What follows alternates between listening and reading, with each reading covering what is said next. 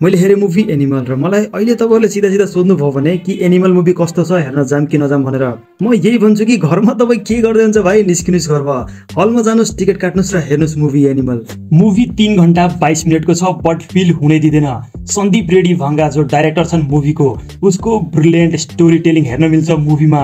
Movie is action packed but त्योभन्दा पनि movie is dramatic भयङ्कर ड्रामा हेर्न मिल्छ मुभीमा र एकदम इन्गेजिङ ड्रामा हेर्न मिल्छ। मुभीमा जुन कन्भर्सेसन हुन्छ भयङ्कर इम्प्याक्टफुल हरेक कन्भर्सेसन यति ब्रिलियन्टली लेखिएको छ र त्यो डायलगहरूलाई एक्टर र एक्ट्रेसेसहरूले यति ब्रिलियन्टली यति दामी तरिकाले प्रेजेन्ट गरेका छन् र एडिटिङ छ त्यसमा छन् बीजीएम त्यति नै खतरा। ओ भाइ भाइ एक्सिलेन्ट। मतलब मुभी हेर्दाखेरि चाहिँ राइटरको चाहिँ जुन राइटिङ छ त्यसको चाहिँ फ्यान भइहाल्नुहुन्छ। मुभीको डाइरेक्टर र एडिटर आफै हुन् सन्दीप रेड्डी भङ्गा। पहिला अर्जुन रेड्डी त्यसपछि कबीर सिंह र अहिले एनिमल बडा गजब काम छ।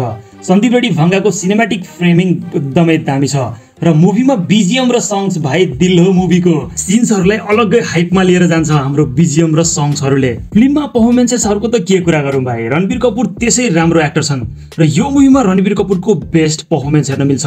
You will just love him watching in the since. ट्रान्सफर्मेसन्सहरू यति दामी छन् रणबीर कपुरको यो मुभीमा। फेसमा एटिट्युड छ, aggression, ruthless anger, love, romance गर्दाखेरि कलेजको केटाको role, adult बुढोको दाढीवाला role, he just killing it. Even अरू एक्टर र एक्ट्रेसेसको कामहरू पनि जस्तै अनिल कपुर, रश्मिका, बबी देवल र अरू पन्जाबी एक्टर्सहरू पनि छन् र अरू साइड एक्टर्सहरू पनि सबको एक्टिङ पिक लेभलमा। फिल्मको फर्स्ट हाफ फुल एड्रेनालिन रस छ र सेकेन्ड हाफ मोर फोकस गर्छ इमोसन्सहरूमा। फर्स्ट हाफ यस्तो पिकमा सिद्धिन्छ र जब इन्टरभलमा उठ्नुहुन्छ दिमाग खराब भइहाल्छ भाइ यो के खतरा चिज हेऱ्यो भनेर। झन् केटा मान्छेको लागि त फर्स्ट हाफ एउटा ट्रिट जस्तै हो। त्यो अल्फागिरी अल्फा मेलवाला त्यो एटिट्युड र यस्तो खालको मतलब एउटा इच्छा हाम्रो सबैको मनमा हुन्छ यस्तै खालको केही गरौँ भनेर। सो त्यही चिज हेर्न मिल्छ फर्स्ट हाफमा र भयङ्कर कनेक्ट गर्नुहुन्छ। र सेकेन्ड हाफमा चाहिँ मान्छेहरूले कम्प्लेन गर्न सक्छन्। मैले भने नि सेकेन्ड हाफ बढी चाहिँ इमोसन्समा फोकस गर्छ। त्यो लभमा, रोमान्समा, हस्बेन्ड वाइफ रिलेसनसिपमा र फादर सन रिलेसनसिपमा। सो सेकेन्ड हाफ चाहिँ बोरिङ चाहिँ छैन साथी हो। स्लो चाहिँ छ यो चाहिँ भन्छु, तर मैले जुन सुरुमै कुरा गरेँ साथी हो ड्रामा, त्यो ड्रामा भरपूर्ण छ यो ठाउँमा। सो त्यो ड्रामालाई भयङ्कर इन्जोय गर्नुहुन्छ र कन्भर्सेसनहरूमा र यहाँ हल्का फुल्का ट्विस्टहरू पनि राखेको छ या त्यो चाहिँ हेर्न मजा आउँछ। फिल्ममा एक्सन जे छ त्यो फर्स्ट हाफको इन्टरभल अगाडि बढी छ र त्यसपछि क्लाइमेक्समा ठ्याक्कै छ।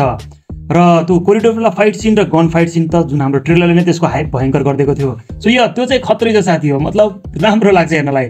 तर एक त ए रेटेड मुभी हो, सो 16+। सो अझै पनि हेर्न पाए त्यो अझै एक्सन सिन्स अझै भोइलेन्स हेर्न पाए अझै मजा हुन्थ्यो वाला जुन फिलिङ थियो मेरो मनमा चाहिँ खास गरी थियो है। बट यो चाहिँ कम्प्लेन छैन साथी हो। म अघि नै सुरुमै भनेको छु कि फिल्म एक्सन प्याक्ड छ बट बढी ड्रामा छ। जुन कबीर सिंह टाइपको जुन ड्रामा छ साथी हो त्योभन्दा बढी नै ड्रामा छ। कति सिन्सहरू त यति दामी लाग्छ नि, मतलब ड्रामाको त कुरै नगरौँ साथी हो। Go and watch the movie यार, त्यही भन्छु।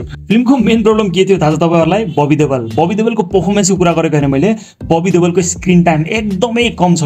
म फिल्म हेर्दाखेरि सोचिरहेको थिएँ अब आउँछ बबी देवल, बट एकदमै मुभीको लास्टमा हेरिन्छन् बबी देवल र पर्फर्मेन्स त गजब दिएका छन्। बट अझै मतलब त्यो एउटा हुन्छ नि ब्याकग्राउन्ड स्टोरी, त्यो बिल्डअप, त्यो हेर्न पाए अझै मजा आउँथ्यो होला। रणबीर कपुर सुरुदेखि नै बबी देवललाई नै खोजिरहेका हुन्छन् बट एकदमै लास्टमा आउँछन्, त्यो पनि सायद 8 देखि 10 मिनटको स्क्रिन टाइम मात्रै छ।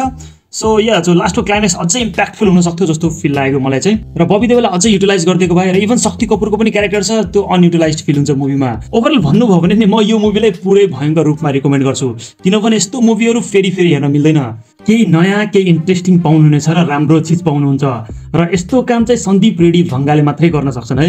र अझै एउटा कुरा लास्टमा हतार गरेर नभाग्नु होला, किनभने लास्टमा एउटा पोस्ट क्रेडिट सिन छ।